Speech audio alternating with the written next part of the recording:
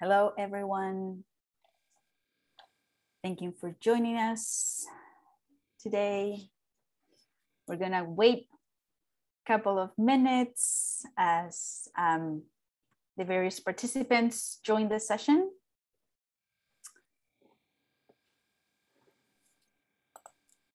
I can see a number of people already joining, but yeah, we're very timely noise now.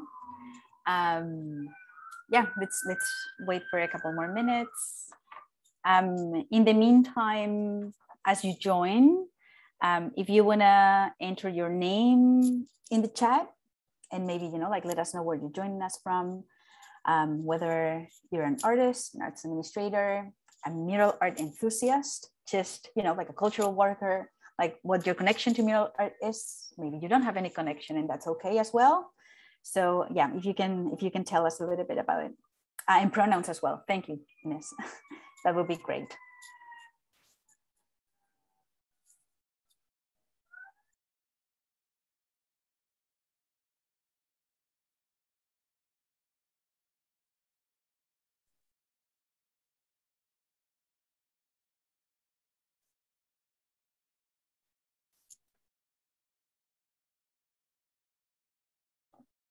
I can see more and more people joining, which is great. Thank you all so much for spending your Wednesday evening with us. It's so dark outside already. It almost feels like it's like super late in the evening.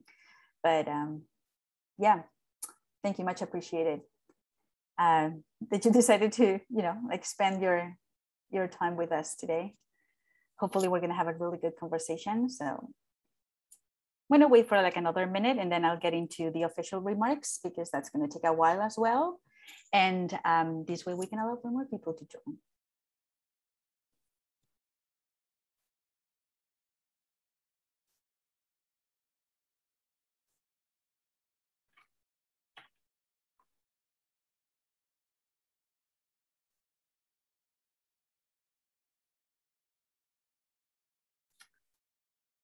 Okay.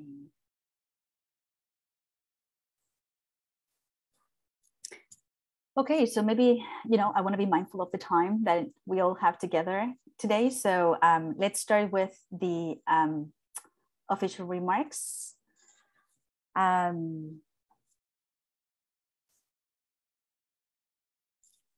Just see like a couple more people joining so they get settled.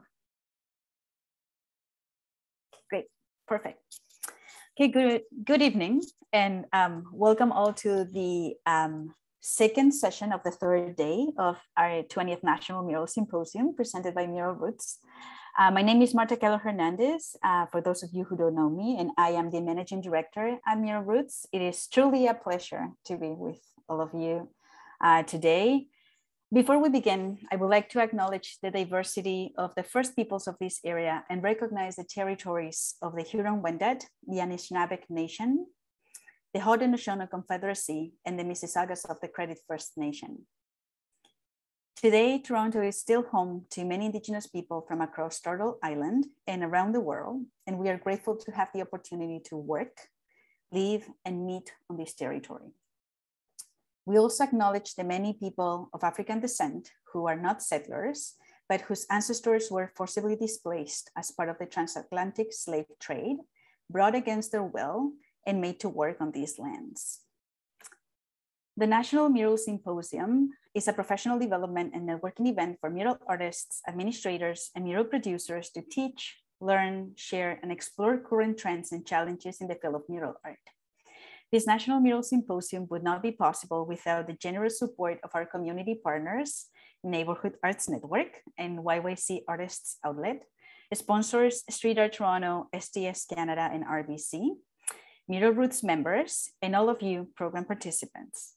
I would also like to thank our funders, operating funders, in this case, the Toronto Arts Council and the Ontario Arts Council. We are really excited to host this panel discussion titled, Let's Talk Art, Culturally Diverse Aesthetics in Mural Art. In this session, multidisciplinary artists Poonam Sharma, Aitak Surahitalab, and Ksenia Choi will present about their artistic and mural practice, which is influenced by the cultural aesthetics of their home countries. The artists will discuss their experiences as immigrant women producing mural art, the barriers faced, as well as the change needed in order to build more spaces for diverse aesthetics in public art. The session will be moderated by independent curator Claudia Arana. Before I pass on the mic to Ines from Neighbourhood Arts Network, I would like to thank Neighbourhood Arts Network, specifically you, Ines, for agreeing to be part of our National Mural Symposium, for co-presenting this session, and for providing bursaries for many of our session participants to be here today. And of course, I would also like to thank RBC for their support. Ines, if you want to take it from here, thank you. Yes, thank you very much, Marta. It is a pleasure to be here. My name is Ines. I go by she, her, and now I am a senior program coordinator at Neighbourhood Arts Network, a strategic initiative of Toronto Arts Foundation. At Neighbourhood Arts Network, we offer accessible arts programming, awards, and exciting partnership opportunities to Toronto-based artists, arts educators, and arts organizations. And we're very excited that this year we celebrated our 10-year anniversary. I am incredibly fortunate to be part of a team that is truly compounded of change makers, and be here with all of you today represented Neighbourhood Arts Network. Feel free to connect with me afterwards. I will put my email on the chat if you have any questions about how we can support your work as well as your projects. Before we get started with the very interesting conversation that we will be having, I have a couple of announcements. This webinar is being recorded for archival purposes, and it might also be shared through some of our digital platforms. ASL is being provided by Gaytre Persod and Marcia Adolphe. Thank you very much for being here. In terms of safety, if for whatever reason this event is compromised by someone who is sharing hateful or violent videos or audio, the webinar will be ended, and staff will follow up with information about rescheduling, or if relevant, sharing the information via email. If you require any technical support, please send Jackie a message on the chat. And also please pin the ASL interpreter. This can be done with right-clicking over the interpreter. Pinning them ensures them that they're always visible, even when sharing a screen, or if the speaker is the view is toggling. Yeah, and I'm going to pass it back to Marta, who's going to present our moderator. Thank you, Ines. Thank you so much for that. We also have live captions going on. So, feel free to turn that on if needed. Yes, it's my absolute pleasure to introduce Claudia Arana, our moderator for the session today. Claudia Arana is an independent curator, arts administrator, and cultural connector who has installed in her practice the construction of virtual and physical artistic platforms to promote the inclusion of different cultural perspectives. She aims to include socially and politically viable artistic practices through the engagement of physical and digital spaces, exploring notions of memory, racialization, is that a right word? Racialization, and global migration. She studied art theory and critical thinking at the School of Visual Arts, as well as advanced critique at the International Center of Photography in New York City. Currently, she is the Artworks TO Cultural Hub Curator for the 2021-2022 Toronto Year of Public Art and the Operations Manager at Sur Gallery. Claudia, without further ado, it's all yours. Amazing. Thank you, Marta, for that introduction. And thank you all for being here today. I'm very, very much excited about this conversation.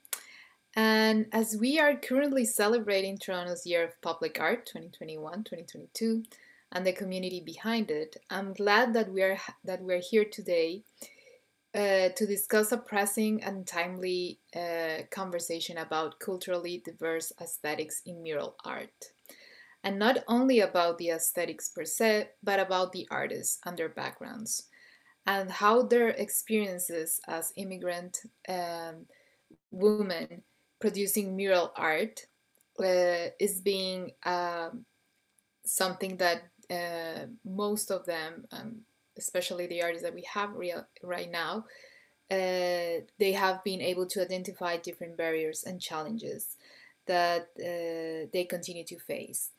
And I think it is very important for us to have this conversation right now and to talk about the inclusion throughout public art.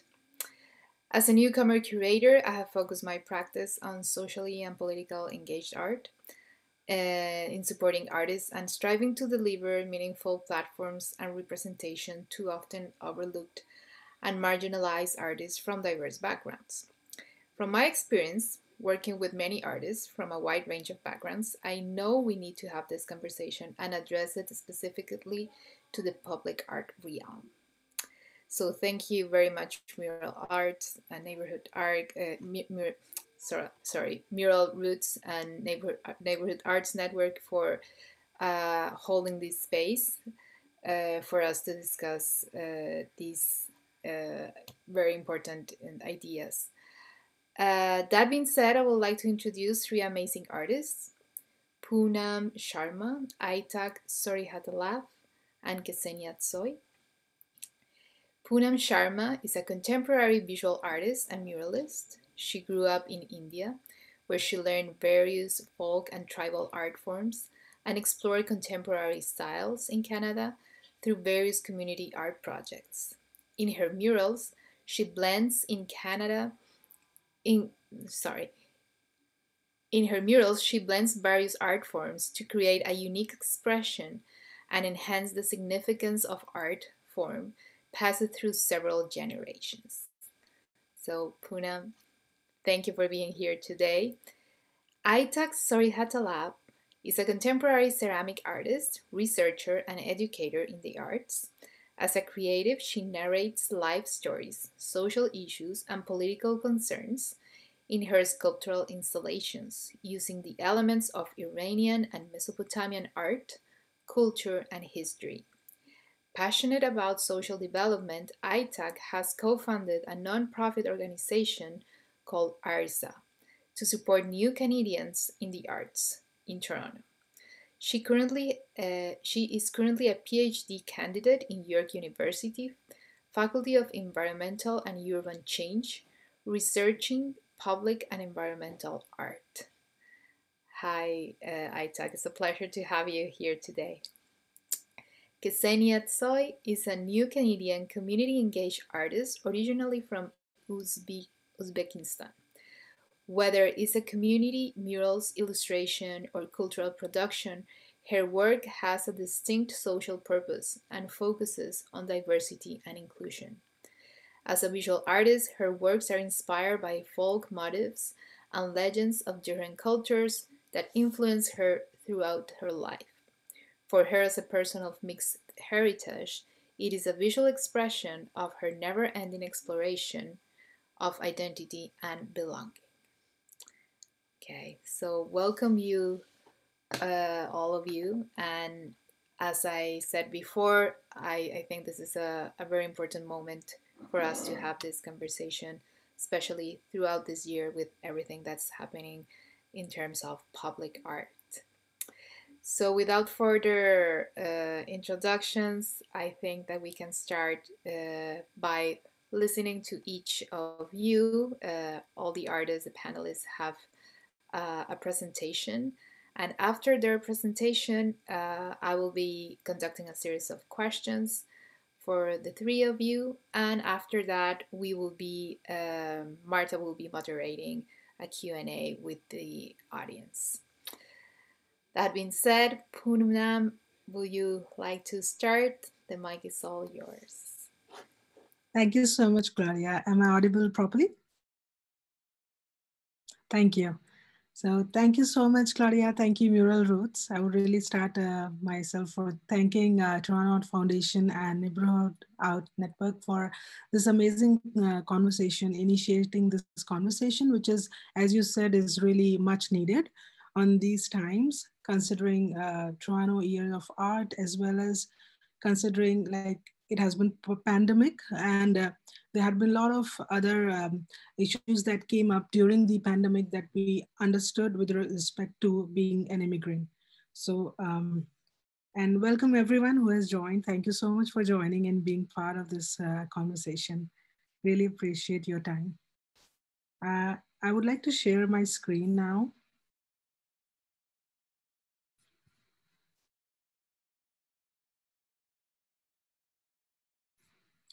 Is my screen audible to everyone and Yes. visible? Looks good, thank you. Okay, thank you. So as Claudia introduced me, I'm a contemporary folk artist and a muralist. So she already gave a little hint about myself. I have included a map about India. So I'm from India, and this yellow small part in the eastern, western side of India is Rajasthan, and that where I came from. So most of my life I spent there, almost like 25 years I've spent there, and I've learned a lot of things. So I did architecture degree from Technology Institute, and I've been working on painting throughout my life. In 2013, I moved to Canada with my family, and I'm not sure if everybody knows, but it's the place where I came from. It's a desert, and Canada was totally a different world for me, with no one that I knew here. So, and it has become my home now. So I feel proud to feel that I have two homes now, and both are loved equally. And I really have a lot of place in my heart for both the places.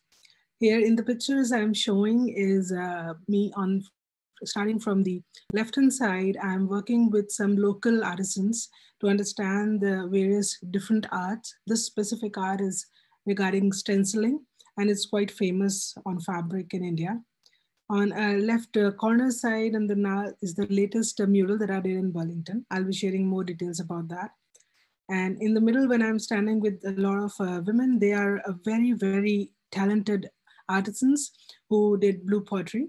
And I had a privilege to work with them.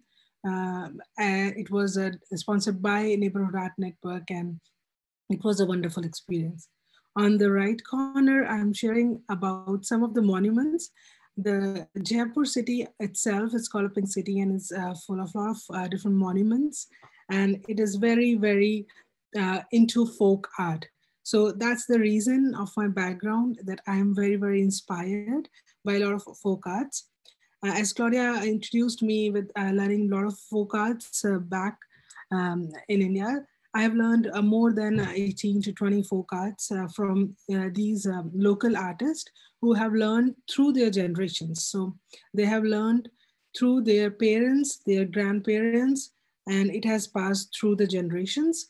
It has not been taught officially in various colleges. However, it's passed through generations. So it's almost many of the arts are dying form, which really touches my heart. And I feel like we should conserve them and promote them.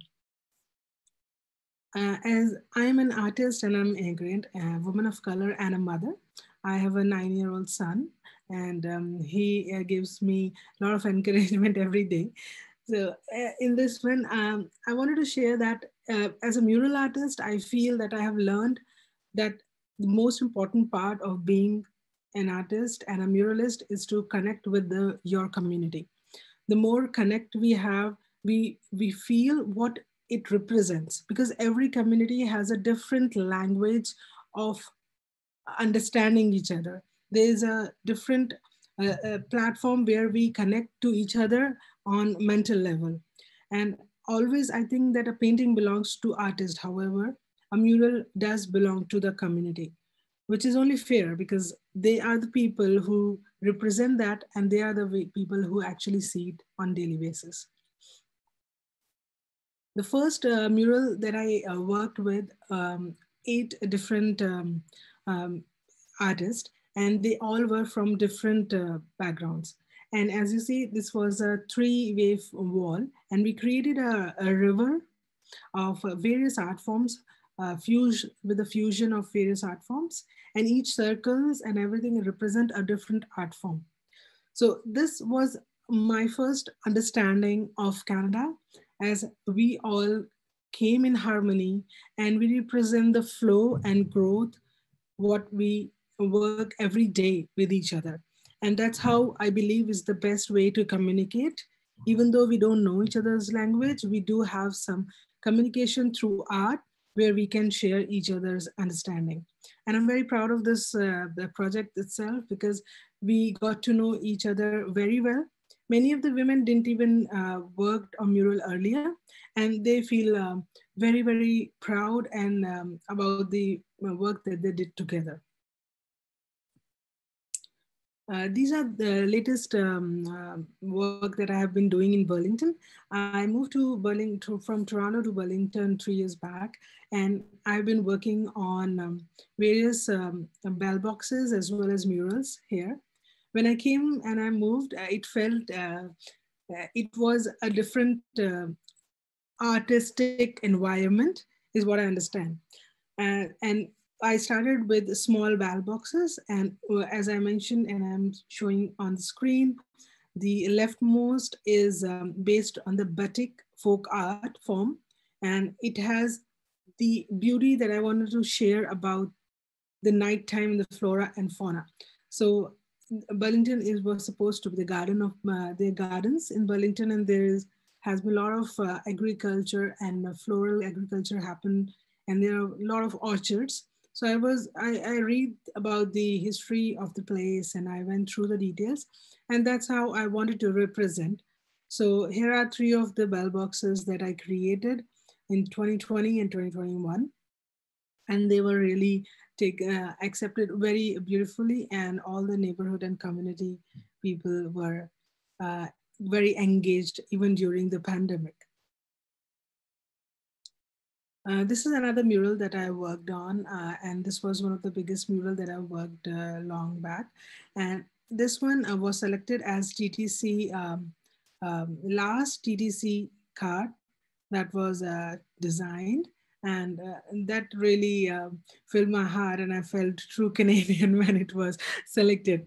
So more about this mural is like, I worked with Michael Camanon. He's another lead artist who worked with me and mentored me during this process.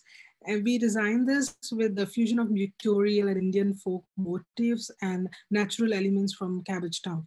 As this was designed for Cabbagetown, there were a lot of community involvement.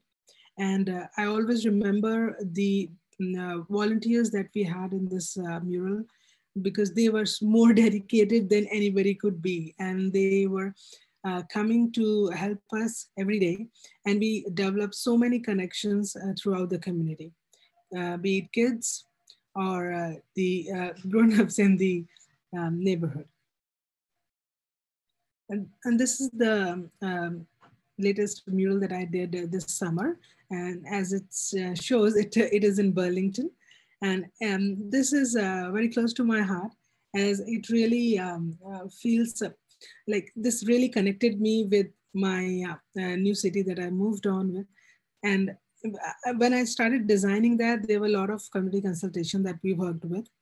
And when I started, it was, as you might have noticed, all my murals are mostly quite colorful, and these kind of colors and I would say vibrance thing is what I felt was missing when I went throughout Burlington and I saw about the public art.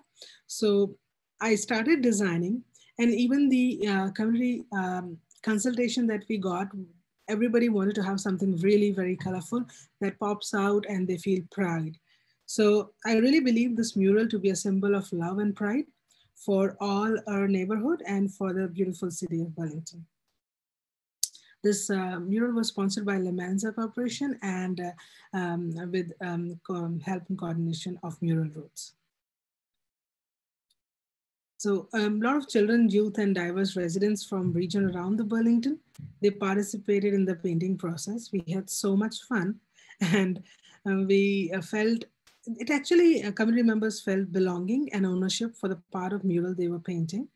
Many of them came from multiple times and also from multiple different communities. There were various people who traveled from Oakville, Milton, all around the Halton area to participate as and when they started knowing about the mural painting process.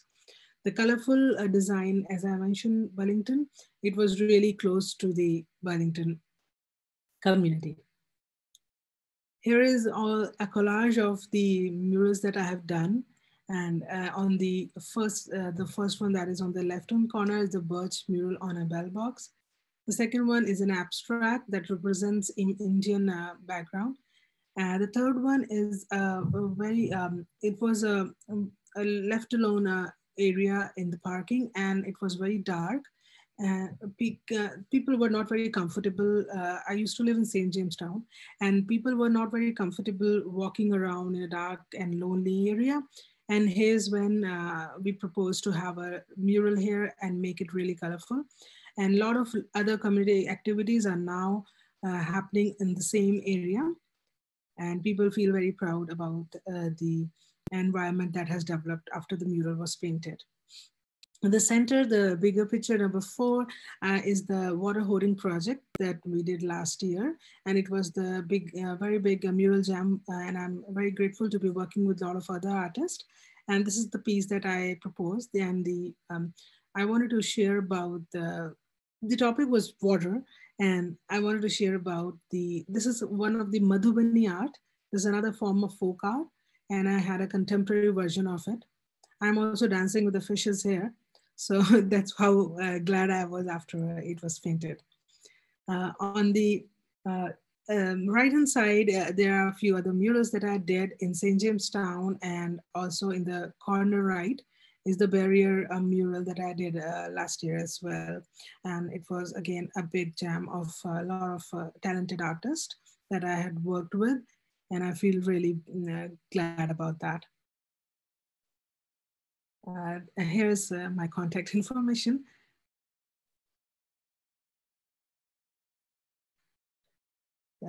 That's about me. Thank you. That's great. Thank you, Poonam, for sharing your amazing work. And it's impressive what you have been able to do in Toronto, in Burlington. And it's wonderful that we are able to learn a little bit more about your practice. And we will have a couple of questions afterwards. Now, ATAC, do you want to go next with your presentation? Sure. A few seconds to share my screen.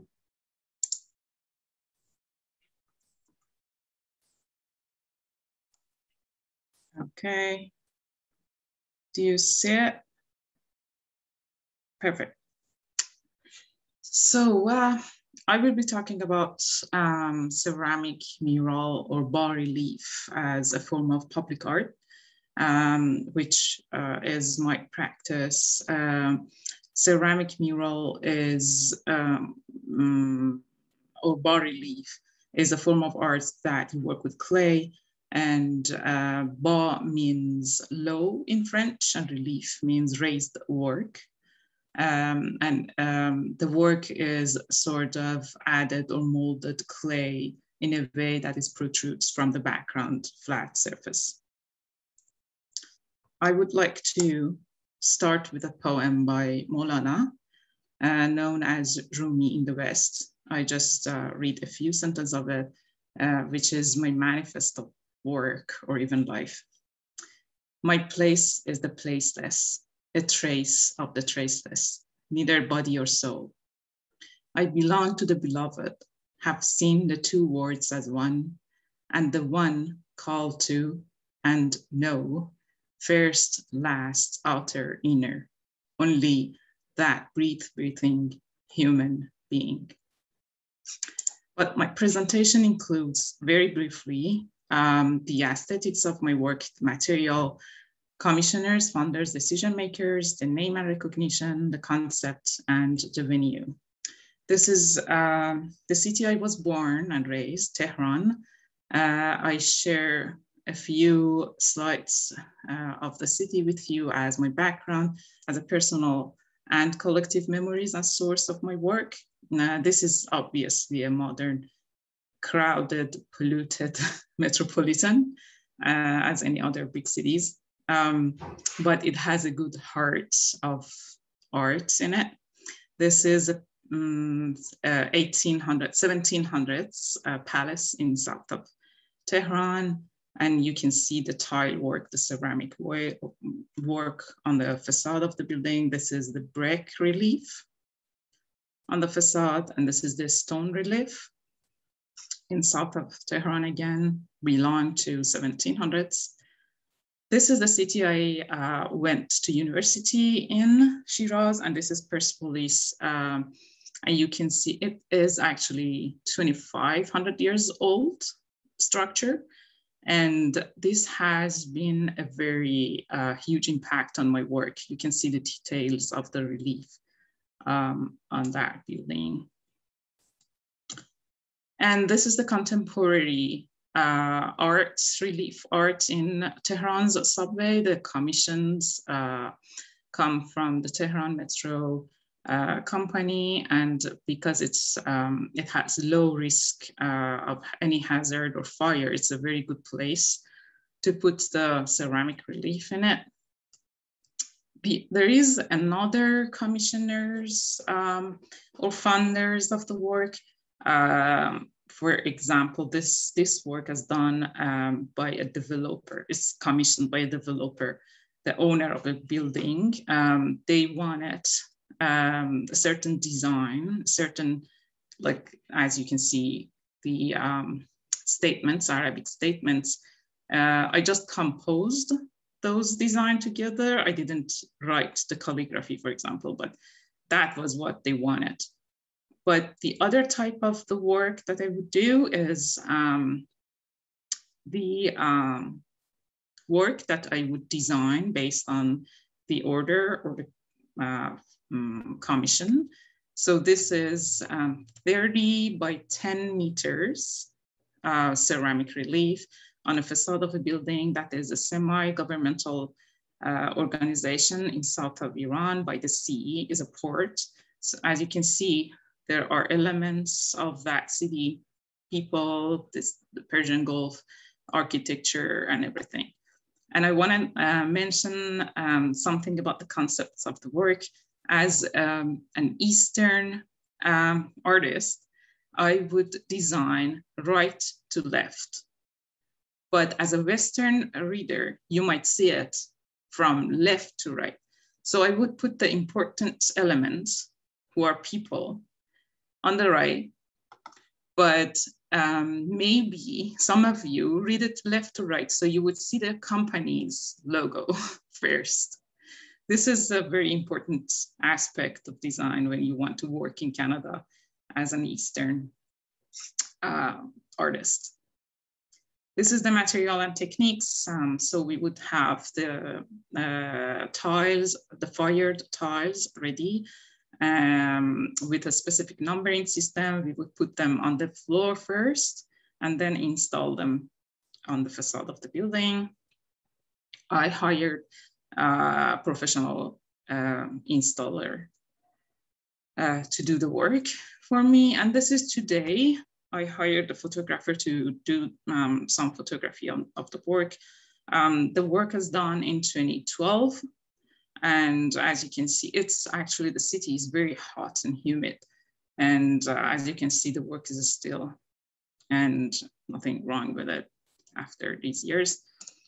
This is the work that I've done in Canada, despite of people's fear of the winter and its impact on ceramic work.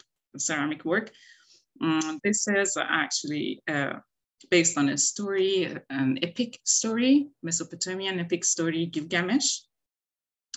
In the left, you can see the artifacts, the ancient artifacts that I inspired by.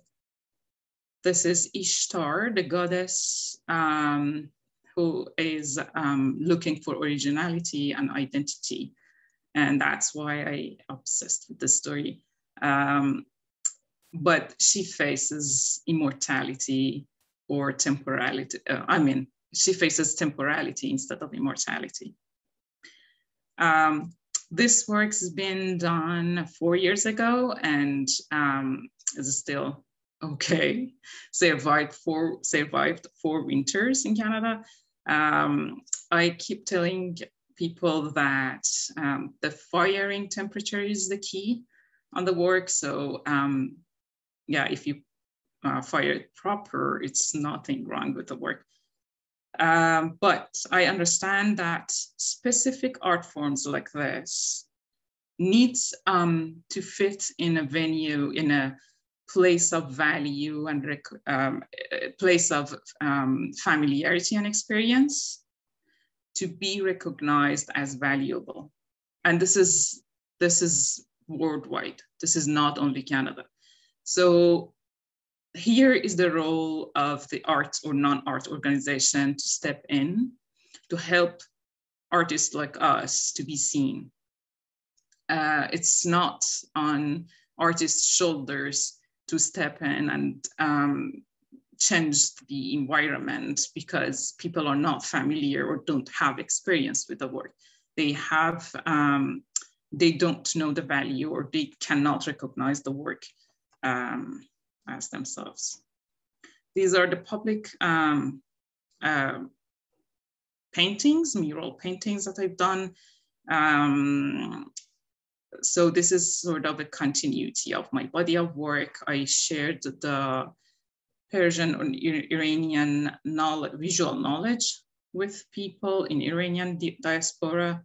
And I brought that knowledge into new place as a new presence. As you can see, the original tile is on the right. Again, I put it in the right, but I used the design to paint this traffic box. It's in Villa del Toronto, and it's been, I got very good feedbacks from the community. Again, this is a bell box based on tribal Persian rugs design. And this is another form of art that I wanted to share with you. It's a public art, it's augmented reality, funded by Arts Etobicoke. This is this work. This is the sculpture I've done, the Rhino I Know series. I picked one of them, which is the blue rhino. Its name is The Rhino I Know, the Dreamer. And I augmented with actually the help of a lead artist. I augmented the work in the city of Etobicoke. And this is another form of art that I believe the art organizations can help artists to share their experience with the audience. I just quickly want to mention a study is done in 2019, which shows the National Art Gallery of Canada in Ottawa. The statistics that you see on the left is the white representations alongside the other the other races representation in the National Gallery of Canada. The dark green are the whites, and the Art Gallery of Toronto is in the left. In the right, you can see artists of color and white artists, and the dark color is male artists, and the light are the female artists. The writer of the research, Anne Diamond, says hiring a BIPOC curator it doesn't mean that it doesn't lead to more exhibition of that type because of not being explicitly empowered. It means that we need system to do that, basically, not necessarily replacing people. And because fear of being perceived as a biased person. So it means that it's not able to be done by people. We need a system actually to change anything. These are the few references that I used, and thank you for listening to me.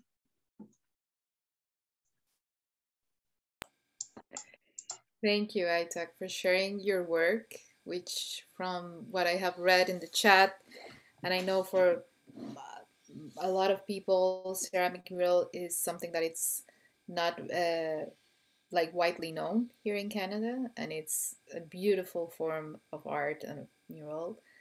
And thank you also for sharing the last slide regarding how we definitely need the system to change, right? Not to just replace people, because we really need the whole parts of the system to be working towards inclusion in a very much meaningful way. So it's great that you have shared also that data. It's really interesting. And that would definitely lead to questions right at the end. But before we move into those, Ksenia, do you want to share your screen and share your presentation with us? Hi, everyone. Very nice to see you today. Thank you so much for inviting me to be here.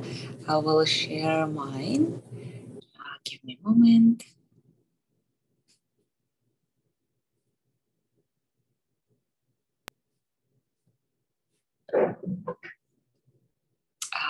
Just wondering if you can see it. I cannot see your reactions. If you could please thank you so much. Thank you. My name is Ksenia Tsoy. I go by K, so please, if you refer to me, please feel free to use that. I'm very happy to be here today, and this topic is very dear to me because all art that I do mostly is deeply inspired by my heritage and my background, and I'm very, very happy to be here today. I am born in Uzbekistan and born and raised, but I lived in Korea and China before coming to Canada, which was 4 years ago. And I must say here that it is absolute pleasure to be here today, especially because my journey as an artist started in Toronto, and it started thanks to Mural roots, because before coming to Canada, I was not an artist. I used to work in arts administration, and I must say here that I am not trained as an artist. My original background is in economics, and I have master's degree in public administration, which throughout the presentation, I will elaborate how it also does influence me. The way I approach art is definitely through that lens as well.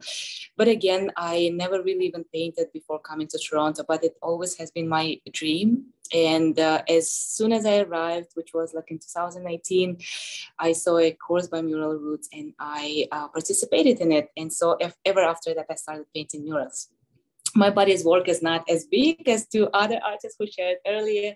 I'm still figuring it out and exploring, but I would be very happy to share again what has been done so far. My slides are mainly just pictures. It's just to kind of be a background for our conversation. But for example, this one kind of explains why, very straightforwardly, why I do what I do. I think my art is deeply inspired by my personal experiences of an immigrant.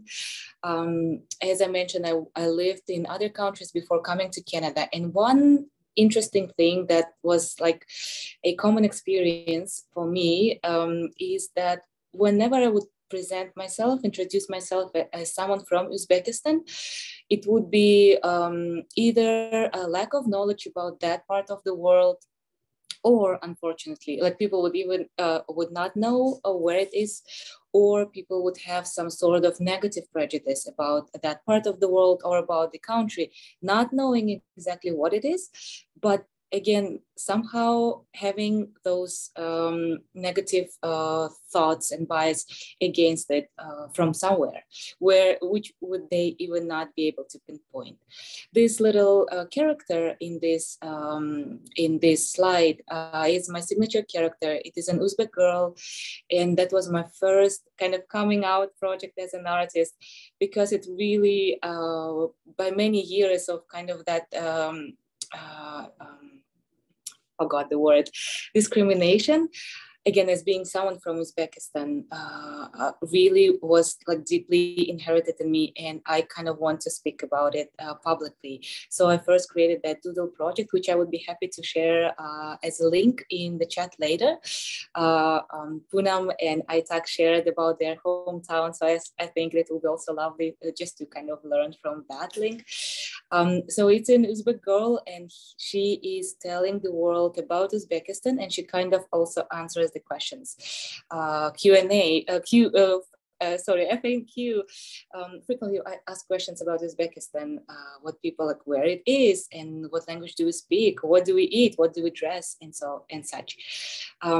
This particular little mini mural was done in Ottawa as a response to a project which was called Racism is a Pandemic Too, and somehow that was already an existing work of mine, but I thought it's kind of it speaks to that, because again, racism has different facets, and it's not only based on your skin color, but again, as I find, which was actually very obvious, especially when I lived in East Asia, as someone from Uzbekistan, that even if you are of the same ethnicity, depending on the place where you come from, you are treated differently.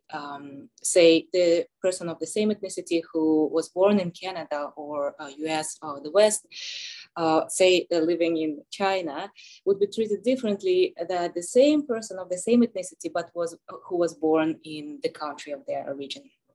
And so that was I was very deeply touched negatively by it, and that is my artistic response. On this particular mural, the girl is I do play with pop culture and the very famous icon of Rosie the Riveter striking the pose that we can do it, but I wrote immigrant in there as a reminder that immigrants can do it. I can do it, you can do it. And I just hope that it's a playful way to kind of also remind the community at large to trust us more. On the back of the box, it is an image of Suzani. It's an Uzbek or Central Asian, better to say, Central Asian embroidery of a form of art. And it has a very deep meaning rooted in Zoroastrian culture. And actually, you will find a lot of my images very close to what Aitak shared, because we share like common past. Uzbekistan and Iran share common past in history. I will just go through slides and just kind of give some examples. Here, it was a project by Street Art Toronto, and it was a series of cycle barriers, which other two artists also participated in. And this one, for example, features an image of a pomegranate, which is a very auspicious symbol in many different cultures, all the way from Mediterranean Sea and all the way to East Asia. And it is a very dear image in Uzbekistan as well. This is my son modeling in front of my another concrete barriers, which feature geometric art form. This particular pattern is from a very famous, I would say, iconic building that represents Uzbekistan, which is in Samarkand. And it has roots in Islamic artistic tradition, because it it is prohibited in Islam to portray figures of humans or animals, because it's believed that only God can create life. So that's why back in the day, artisans and craftsmen had to come up with a way to still create beauty and express deep thoughts. So, for example, with geometric art, it is the meaning behind is that in the continuous repetition of the same, of a single, or in this case, in a few geometric shapes, the pattern forms in an endless design, and that represents the endlessness and abundance of our universe, and generosity of the creator. So I think it's just there are so many deep concepts that are not talked about, and for me, I really love to bring those into public art, because it is a prompt for a conversation. It is a prompt for intercultural conversation. And people do ask whenever I would find myself painting in the streets. And if it's something super, super cultural and people have not seen that before, what I love the most is that people actually will stop and they would ask, what does it mean? Where is it from? Where are you from? And I love it, because I think, again, that's why I would do it. And just uniting it with what I said earlier about someone facing discrimination on an almost daily basis. I really care to bring Uzbekistan into, or Central Asia generally, into into positive context, to kind of to just kind of change the narrative that somehow it is perceived somewhat negatively, just even because it is just unknown, but bring it into the conversation, into in the same context with art, color, and just generally like beauty, let's say. This is another, it's the same color palette. It was created very close to each other, these two projects. And this box features iconic ikat patterns. Perhaps you have seen them sometimes. A-list celebrities strike dresses on, runways, and it has, these patterns also have made it into interior design as a trend as well. In that photo, I wear a dress that actually has the pattern. This particular symbol is a tree of life. It is also, I try to choose symbols that not while they are originated from Uzbekistan, or like are present in Uzbek culture, I try to find symbols that kind of transcend boundaries and can be found in different religions and cultures as well. So, for example, tree of life is one of those. It can be found in Islam, Christianity, Buddhism. It's something that literally transcend cultures and borders, and that's why I like it. Well, when I was painting this, I found that so many people actually, especially this one, stopped by and asked about it. Also, what I found also interesting, people different cultural backgrounds sometimes would ask if it was of indigenous meaning. So I think, interestingly enough, that just is another example how culture and art fuse boundaries between different cultures. And I can see why people would think so, because it, in a way, that graphic form and that kind of flat graphic flat graphics, it kind of resembles in a way some indigenous art forms. And again, that's why I think that's the beauty of it, that's the connection. And I find that being another reason to do it. This is kind of same series, and these barriers also feature ikat patterns, that is like fabric. And this particular one, it was created in pandemic. It was already second year of pandemic. My son is already 1 year older than in the earlier picture. This one features a symbol of, it's called different names, but in the Western world known as a paisley. It's also known as Bhuta. Again, this symbol is found in different cultures around the world. Well, it originates from Central and South Asia. I'm sure Poonam is also aware of it. It also I found on many Indian motifs as well, of course, as on Iranian and further into West Asia. It is a very powerful symbol, and usually it is believed that it brings protection and also luck. And so I felt we could use some luck and magic in these tough years that are unfortunately still here. So again, it was interesting to talk with people, and kind of they would ask, "What is that?" Or like, "Oh, I see a carpet here or fabric." So that was cool. People could actually understand where it was coming from. This is another bell box, and it was a special invitational project initiated by Michael Cavanaugh. And Poonam, actually, you also painted one in that particular roster.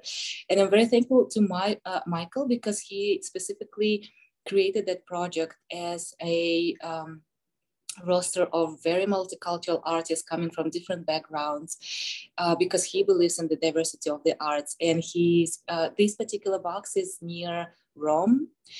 And I'm now speaking Michael's words that he said, "I'm super excited for this because it's this imagery of Eastern civilization being found amidst the Western."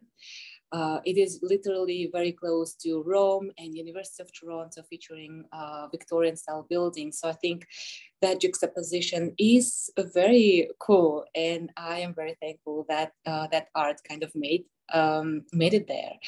And again, it's just, and I hope it makes people again think or look it up. This particular one is also inspired by the image of Suzanne, the embroidery art. And it features, for example, the image of a sun. In the other side, the smaller circular form shape is moon.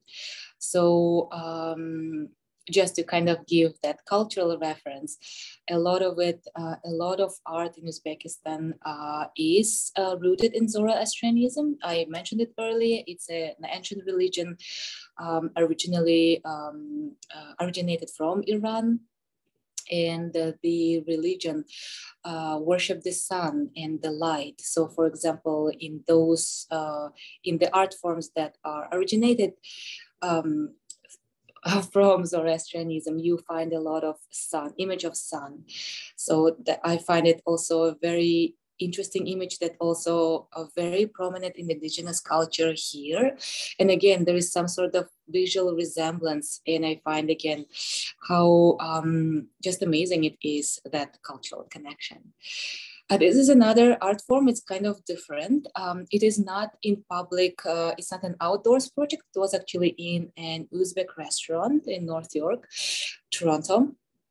But I really was excited to work on this because it's still semi-public, as long as people do visit, and it keeps being open in pandemic. This one features miniature art. Again, it does take roots in Iran, but it made it into a very kind of different, not a very different, sorry, but somewhat different for art form in Uzbekistan. So it's also of Uzbekistan, present day Uzbekistan's own art form as well. Again, you see pomegranates. I love that symbol. I think again, it's very easy, while it has very cultural symbolism, and it's if an Uzbek person or a person from those areas where pomegranates are have a prominent meaning would kind of relate to. At the same time, it's also just a fruit, and of course it represents growth, and any person can relate to it. So that's why I do love featuring it a lot in my works. And this particular this couple there are actually many couples, Romeo and Juliet like couple stories, fables in our cultures. And so it can be literally any of them, but I call them Farhat and Shireen. Must be it must be sounding very similar to Aitak now. Here it's actually the same restaurant, but I wanted to show that again, there is this Islamic art roots in the patterns, but also, and that is interesting actually about Uzbekistan, because it's literally, if you don't know, it's literally in the middle of Eurasia. It's in between Europe and Asia. And it has been on the crossroads of civilizations for such a long time that the Uzbek culture is a fusion of many different cultures. So for example, even in other Islamic buildings around the world, you would never see a representation of an animal because what I said earlier, it was, especially back in the day, very strictly prohibited. But in Uzbekistan, and Aitak, correct me if I'm wrong, but as far as I know, as per my research, even in Iran, where Zoroastrianism originated, you wouldn't find images of animals on Islamic buildings, on religious buildings, sorry. But in Uzbekistan, there are quite a few buildings, and this one is one of those most iconic ones, where it fuses both roots of Islam and Zoroastrianism, two religions of the area. And you can see this, I have a close-up image of the lion. It looks like a tiger, but actually it's a lion. It's called Sherdor Madrasa. Madrasa is an Islamic institution, educational institution, and it's pretty much a lion madrasa. So you see the image of the sun, and very interestingly, when Poonam shared her murals, and I haven't seen that mural before, but I saw a very similar image of that sun face in your work as well. So I find also that's kind of interesting. It it's a fusion of all of our cultures here. So it was kind of a representation of that building. Later in time, I must say, I kind of, perhaps it's been maybe 2 years that I specifically focused on heritage from Uzbekistan. Also, I think it was dictated because I am an immigrant from Uzbekistan, and in Canada, I am known as someone from Uzbekistan. But I shifted in my works to something more personal, and I am a person of mixed heritage. And for example, part of my family is Korean, and part of my family is Russian and Crimean, Tatar and German, and all of that cultures and many others actually coexist in present-day Uzbekistan. But having lived in other countries, coming now to Canada, being married to a partner who is of Chinese background and heritage, I find this cultural fusion is just part of my daily life, and I cannot not also touch that in my work. So very naturally, I kind of switched to fusing those elements in my work. And I guess it's more autobiographical because I shifted away from patterns, just purely patterns, to kind of incorporating humans and, well, women. It's not my self-portrait, but it's a woman looking somewhat like me. So, or women that I kind of paint. They are looking Asian, but at the same time, they're not fully Asian or quite Asian, or they're also many different things. So, so I'm kind of exploring that idea right now. These are my very early works in that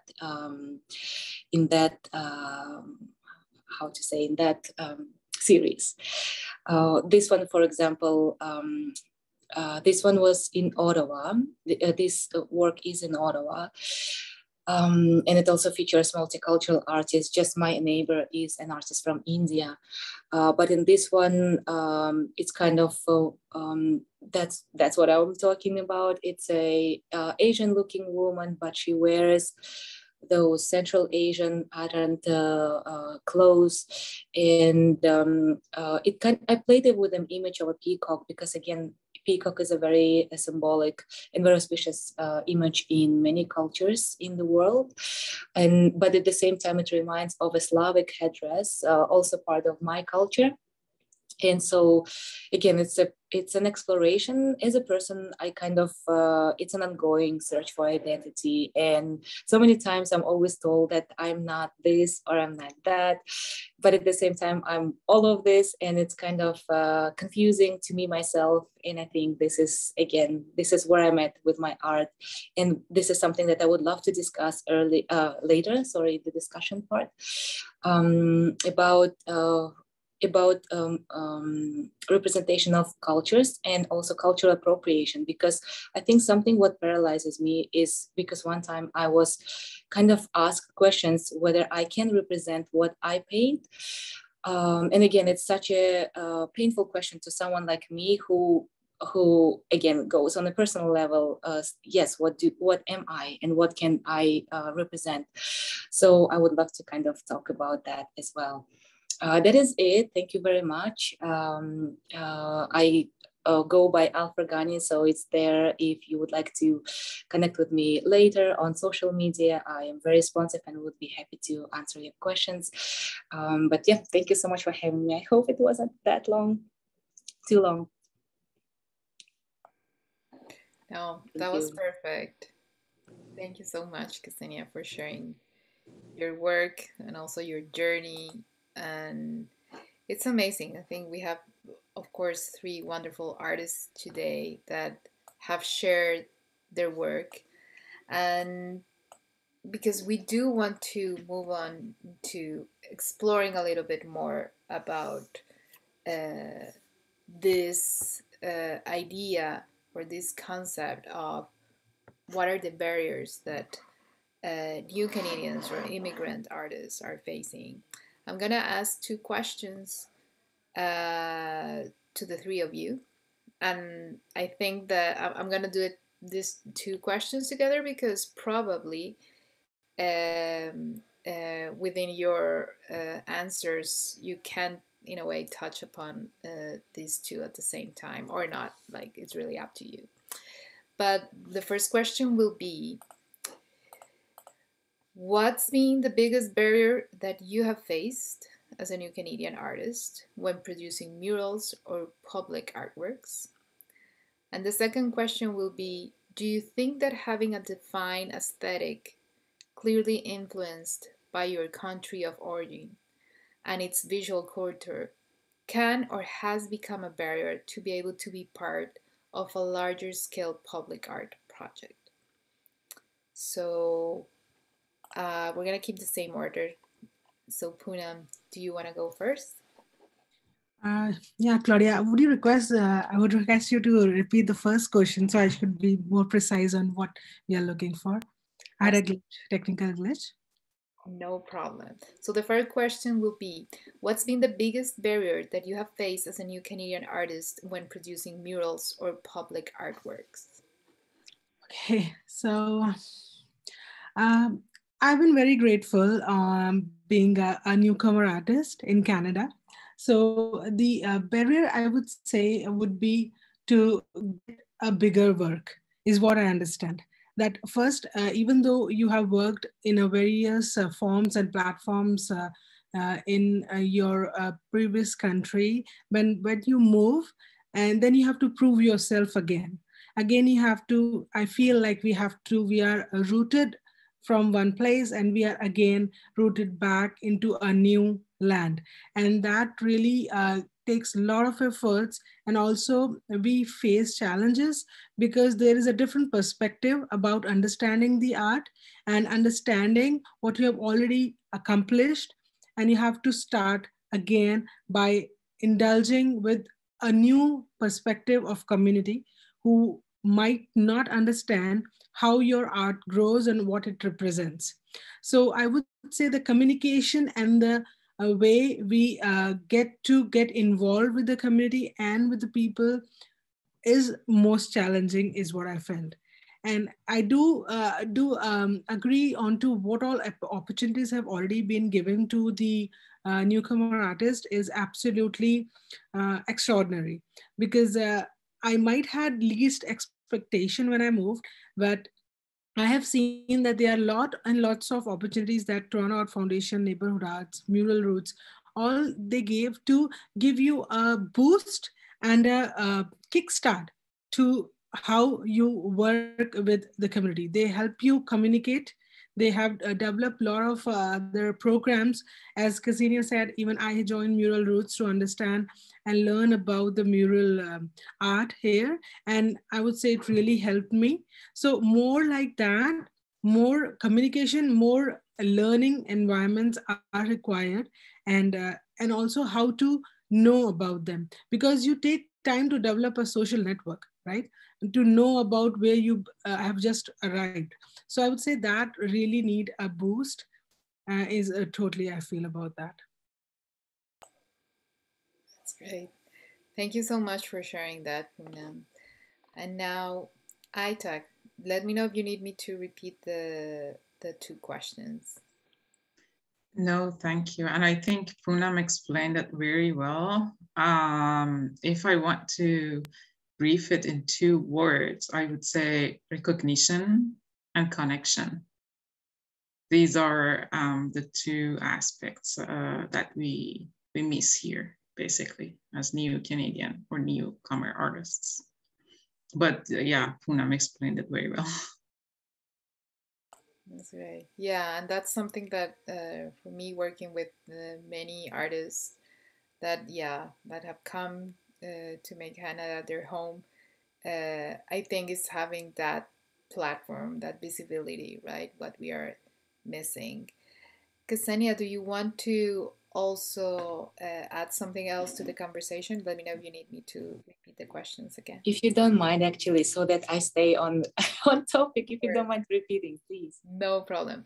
So what's been the biggest barrier that you have faced as a new Canadian artist when producing murals or public artworks?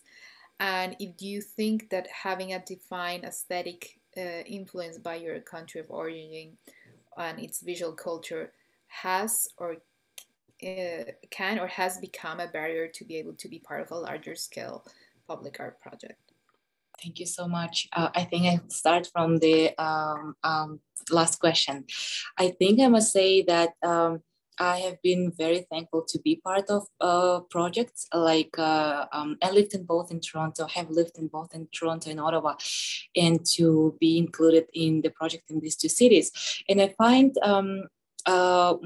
I chose cultural aesthetics for the reasons I mentioned earlier, just because it was so important to me to represent my part of the world and kind of like start the conversation, but also just as a person, I really love ethnic patterns and just generally.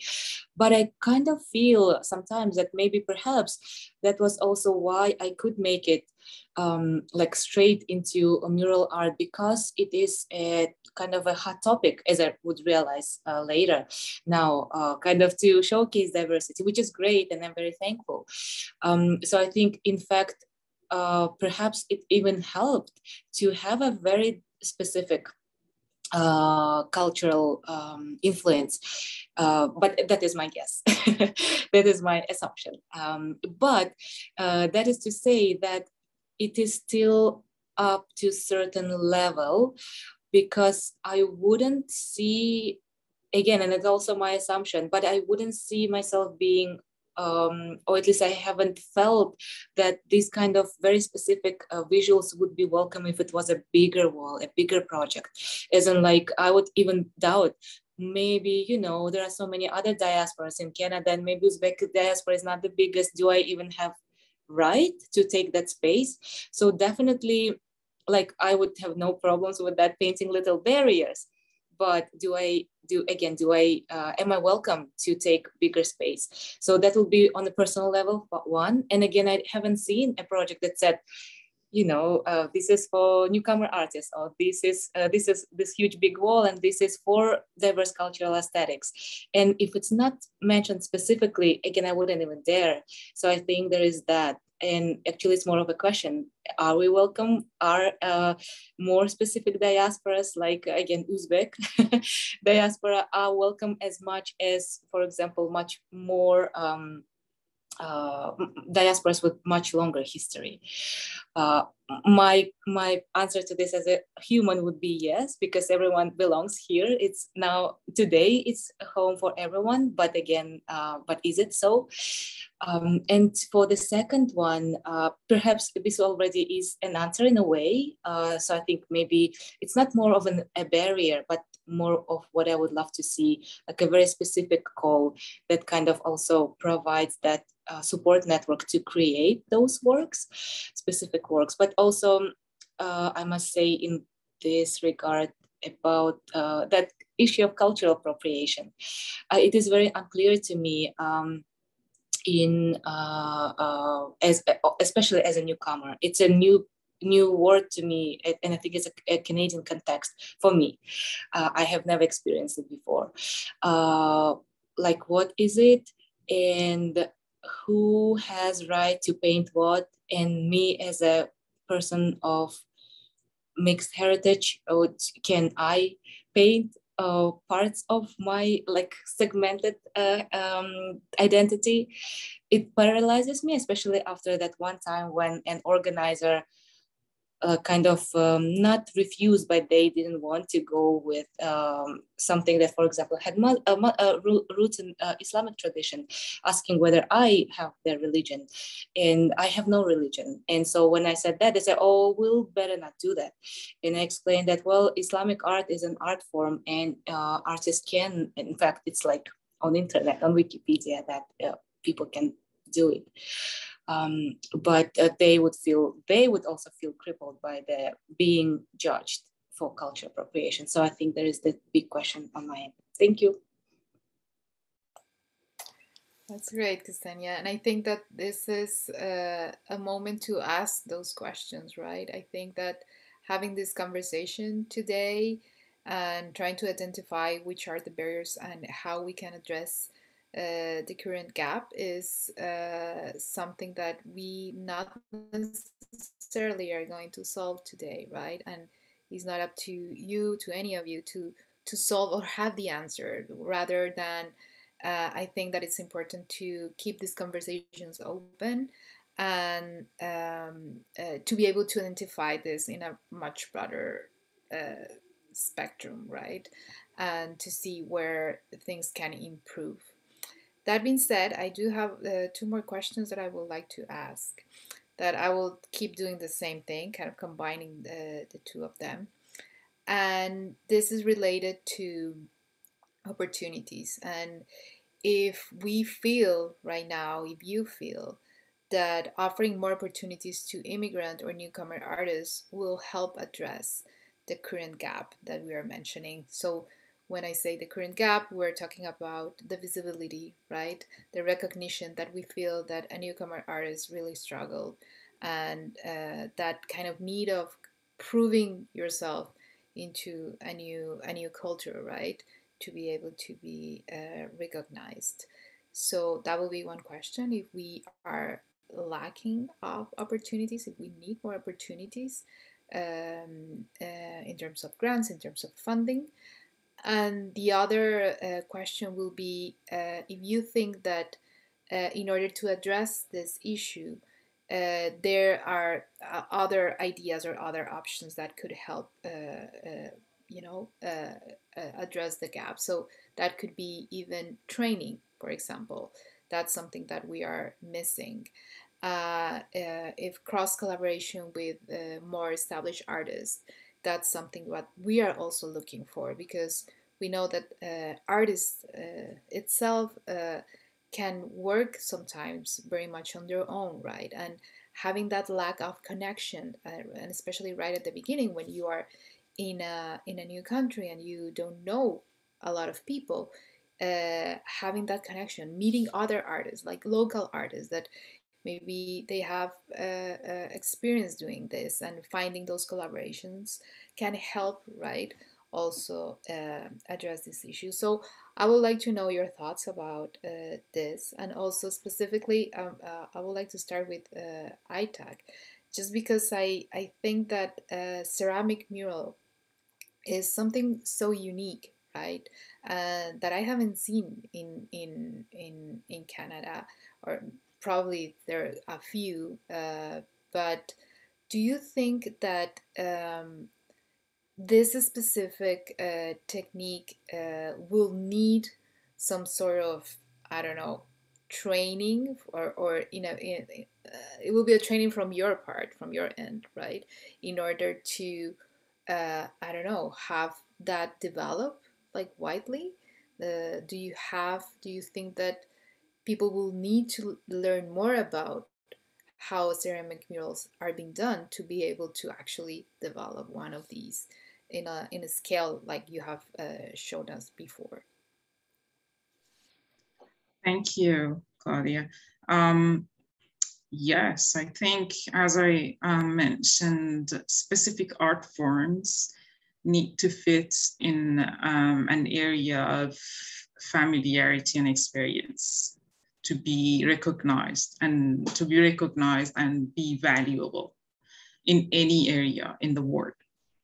So if, for example, my form of art is not as many as like in Iran, my background, how can I expect people would see it valuable or, you know, recognized as an art form? You know what I think? I think in terms of having an accent in the public art realm, we have to have, first of all, researches. What is missing? What is needed? And what are the ways to address that? Without any researches, we cannot do the job. Like we probably can, but we just touch the surface. So the first thing first, I think, is kind of a research. I understand that Toronto Art Foundation and Toronto Art Council is doing a lot of work. And I'm really grateful for them. Yeah, but research is needed too, maybe by educational system, maybe by the other organizations who are involved in the art scene, like the City of Toronto. And the other question you had was, sorry. It was yes, it's okay. It was related to the opportunities. If we have enough opportunities for newcomer or immigrant artists at this point, and if there are other opportunities, for example, like training or cross collaborations with other artists that might help also, like establishing. Yeah, definitely. But I mentioned the research actually because probably in the research, we can find out that my art form is not proper for Canada, you know, like it's possible, right? But I mean, we have to have the answers. I'm tired of going to different places, even the developers, the private sector, or, you know, anywhere else, and they don't know what to say, or they reject me because they say, well, like they are skeptical about this art form because they are afraid of doing a new thing. They are not very open to welcome, as I said, accent.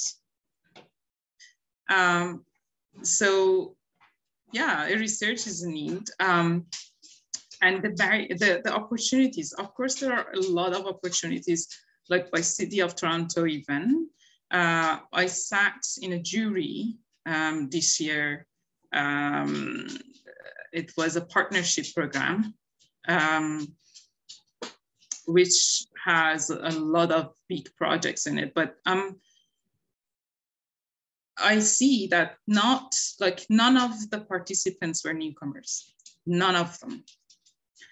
That's because there are not good information circulated in the community.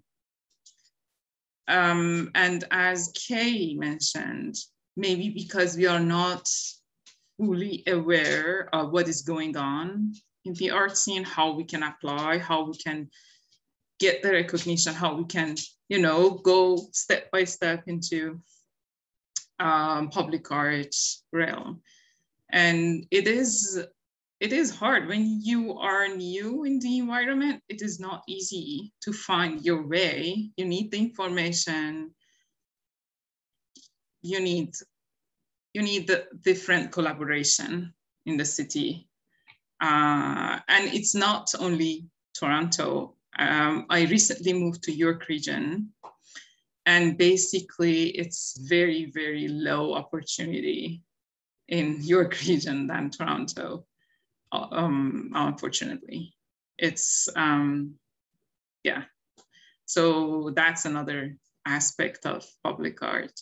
There are even, if you go to the website of the York Region municipality, you see public art term, and you see there are policies, but there are not a lot of opportunity. I wrote to them, I explained my work, and I've done a lot of things, but yeah, again, connection and recognition are the keys here. Yeah, absolutely. I definitely hear you. And I think that all of you have brought and touched upon like very important aspects that could definitely help, right, address this situation. But because I want to be mindful, I know that Poonam, you haven't answered the last couple of questions, but I want to be mindful about the time, and we do have people that might be interested also in asking more questions that could be actually related to the ones that I have already mentioned. So Marta, how are we doing with time, and how are we doing with questions from the audience? Well, so far we only have one question. I think Ines is going to be sharing that with me. But if I recall correctly, it was a question for Ksenia, and it was around whether you were using stencils when working on the concrete barriers and the work that you showed us. Yes, I answered in the chat as well. I did use a stencil. Oh, okay, thank you. Thank you. Thank you. Thanks. Okay. We have one question just got in. This is from Stephanie. It says, to the truest point of not enough connections and opportunities with newcomer communities, what would you like to see organizations do to make or develop them? So what can change?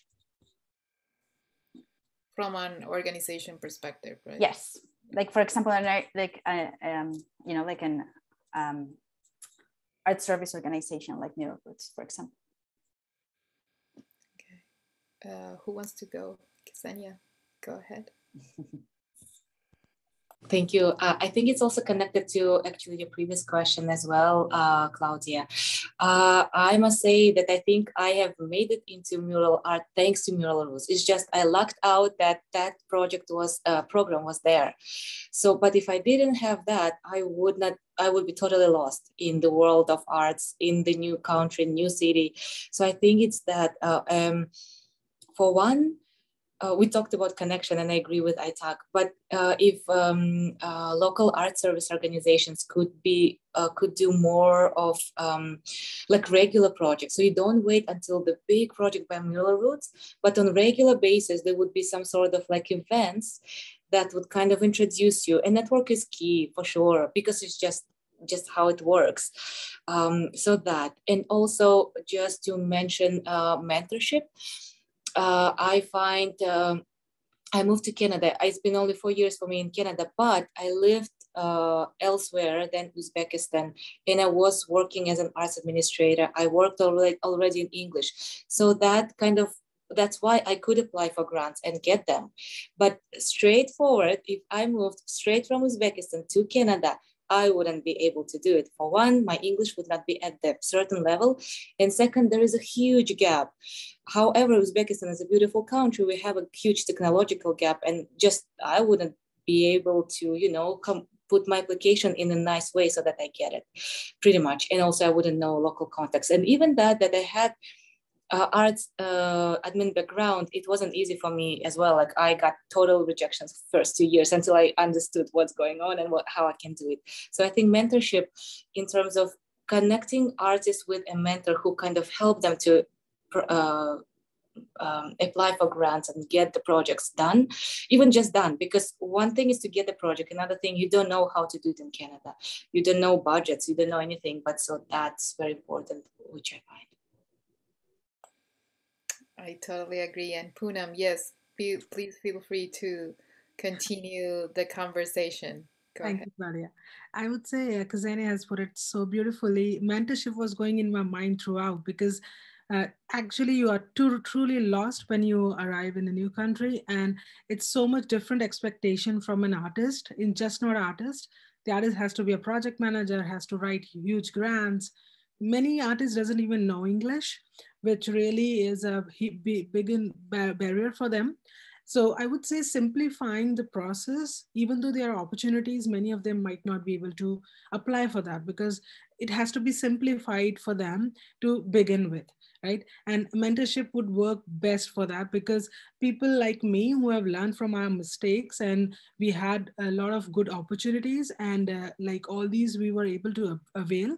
So at least we'll be able to share our thought, and maybe even though they were trying to do, it might take 4 years for them, with maybe we are trying to pitch in and being a team, it might come up like within a year, they are feeling more confident and going ahead on their own. So mentorship definitely makes a lot of difference. And training, definitely a lot of training is required. Just like Mural Roots have the training, there should be more trainings, just not in mural art, but to also have sessions like what ITech was showing her art about. It's just not about the mural art, or just not about the environment of Canada, like the way projects are in Canada. It should also be about what Ksenia or which ITech or what Poonam brings in onto the table. That session should also be there to discuss about those art forms with the community member. That's how it will be a kind of a fusion, what we really want to have, a balance and equality that we are looking for. Unless we explain ourselves, unless somebody's here to listen about what we are trying to explain, then we cannot share what we are happening. When Attic was showing, I was truly fascinated with the sculptures that were showing, and I feel like I should work with her and create something as of what comes from my culture and to her, right? And that's truly Canadian, what I believe, right? So I feel that that's what we are all about, and that's what we should represent in art. Can I add something very quickly? Yes, we're running out of time, so quickly, please. Oh, okay. So I registered a nonprofit organization back in 2015, working with new Canadian artists. And I just want to say it is really, really, really hard to work as a small, and I know Martin knows it well, because we somehow started an organization at the same time without knowing each other. And doing the same thing.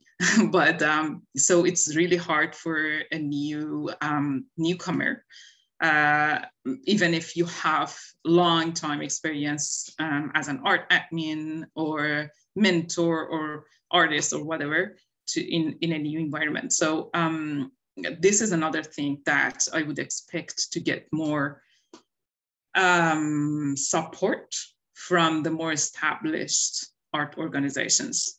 To work with us, to connect with us, and to help us, because these organizations like IRSA and Paralia are newcomer-led organizations. So we can address the difficulties, I believe, better than the others. So. Thanks, Aitak, for those final words. We're at 6:33, so we're a little bit over time. So I think it's time to wrap it up. I think Ines has something to share with with our symposium, session participants. Yeah, so Ines, if you want to take it over from there, and then I'll wrap it up really quickly. Yes, I just want to say thank you, everyone, for your incredible comments about, your newcomer experiences. I am myself, I recently got my Canadian citizenship, and I have worked with newcomers in the past 5 years, and I think I have been touched by every single person that I have supported, and it has been fantastic. So all your comments are very meaningful. I have been taking notes, and they will be shared with the rest of my team. So thank you very much. And the thing that I wanted to share is we are going to be hosting a workshop about the intersection of legal rights and public art. We know that there is a lot of questions about that. So that workshop is going to be taking place on December 7th at 6 p.m. And I will be sharing the information with Marta so that she can distribute it to everyone that attended this session. But we're going to be talking about ownership, intellectual property, yeah, so I think it will be really, really interesting. And I was also asked to briefly do a bit of a push for the Toronto Arts Foundation Awards. They are $10,000 awards for the Breakthrough Artist Award, and $20,000 for the Arts for Youth Award. So take a look at it.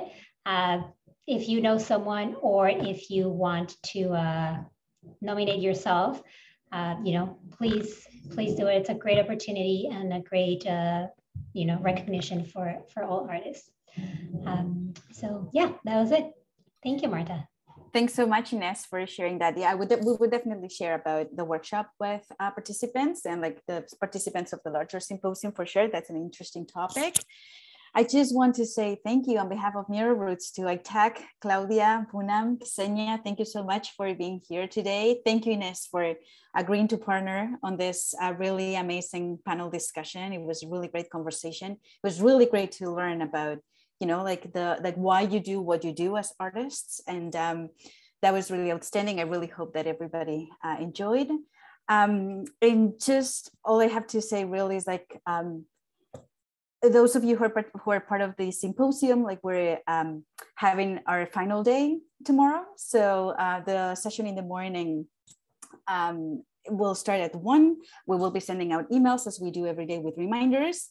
Yeah, thank you so much for tuning in, and I hope you have a really nice rest of your evening. Thank you, everyone.